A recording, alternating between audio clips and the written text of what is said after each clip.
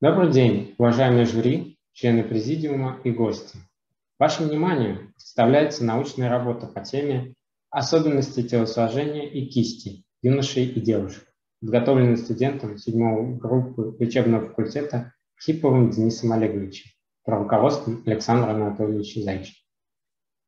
Актуальность исследований. Существует многочисленные исследования связей пульсового индекса с формами тестостерона и сложными формами поведения человека, сопряженными с агрессией.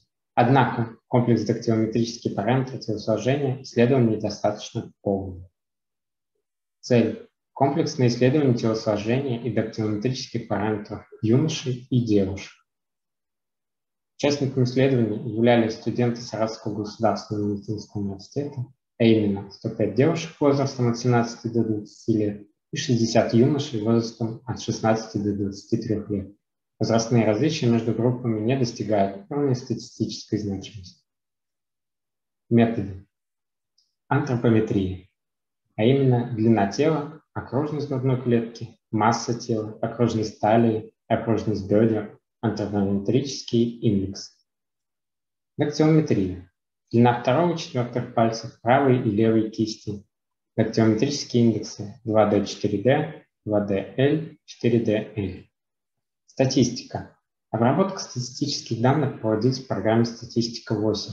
После проверки соответствия распределения признаков нормально вычисляли среднюю арифметическую и ее ошибку, статистическую значимость половых различий оценивали с помощью критериев студента. Результаты исследований. Тотальное различие тела на самом высоком уровне статистических различий преобладает у юношей. Длина тела юношей в среднем на 12,5 см больше длины тела девушек. Это соответствует средним различиям в большинстве популяций. Индекс массы тела юношей статистически значимо выше, чем у девушек. Показатели плотности и массивности тела, отражающие степень физического развития, то есть физической работоспособности, также выше у юношей.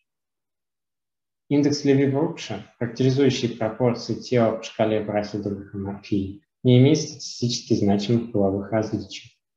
Однако индекс Пинье свидетельствует о более высокой выраженности гиперстеничности аэросомии юношей в сравнении с относительной астеничностью лептосомии девушек. Площадь поверхности тела, которая является производной длины и массы тела, значительно выше у юношей. Окружность талии и бедер, а также индекс талии и бедер отражает преимущественное отложение андроидного жира в области живота и геноидного в области бедер. Эти показатели являются морфологическими маркерами репродуктивных способностей женщин и физического здоровья как женщин, так и мужчин. Окружность талии достоверно выше у юношей, окружность бедер у девушек, однако эти различия меньше, чем по окружности талии. Индекс талии и бедер статистически выше у юношей, при этом различие данного показателя в основном зависит от окружности талии. Длина второго и четвертых пальцев левой кисти преобладает у юношей. Пальцевой индекс статистически значимых половых различий не имеет. Тогда как отношение длины второго пальца к длине тела достоверно выше у юношей, при этом отношение длины четвертого пальца к длине тела выше у девушек. Длина второго и четвертых пальцев правой кисти, а также пальцевые индексы не имеют половых различий. При этом в отношении левой кисти не обнаружены половые различия и для отношения длины пальцев к длине тела. Выводы. Относительная гиперстеничность аэросомии юношей и астеничность лептосомии девушек обусловлены не пропорциями тела брахидоморфии, а различием массы тела.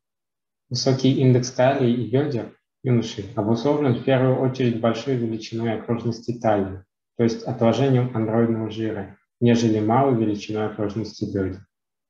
Более информативным показателем в отношении полового диморфизма второго и четвертого пальцев кисти является не пальцевой индекс 2D4D, а отношение длины пальцев к длине тела 2DL, 4DL. Спасибо за внимание.